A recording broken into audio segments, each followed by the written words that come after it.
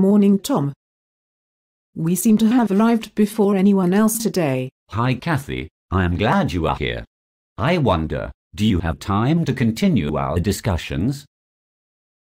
There don't seem to be any clear rules on how to create a large density of interfaces in a material, other than the need to introduce retained austenite. No problem, Tom. Always have time for you. Imagine that we produce the structure by phase transformation.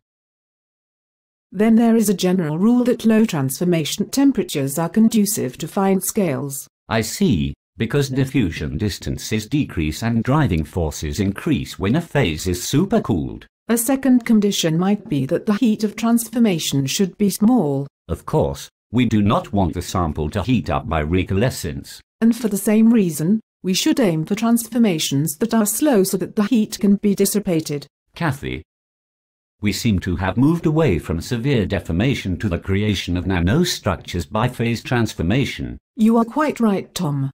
I think that deformation limits the form of the material, for example, wires or thin sheets.